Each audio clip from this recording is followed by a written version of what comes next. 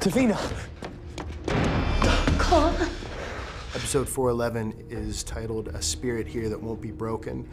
And it really is the story of the spirit of the Hollow, which we know cannot be destroyed. You let her go, I will rip you apart. I wouldn't do that.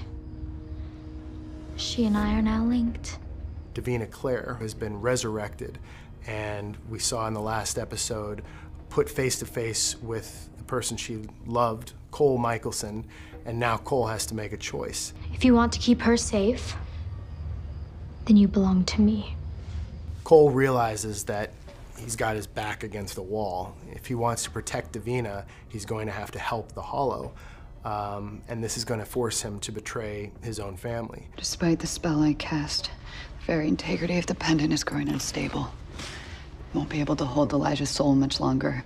We need to find a way to resurrect him tonight, or we could lose him forever. Haley and Freya have teamed up to go into the House of the Devil and have their confrontation with the most dangerous witch we've ever seen on our show. This is a creature that can get inside your head, it can make you see your own worst fears, and both Freya and Haley are going to have to confront those fears and tragedies if they're going to be victorious. Oh, you're not seriously going in there alone, are you? Why not?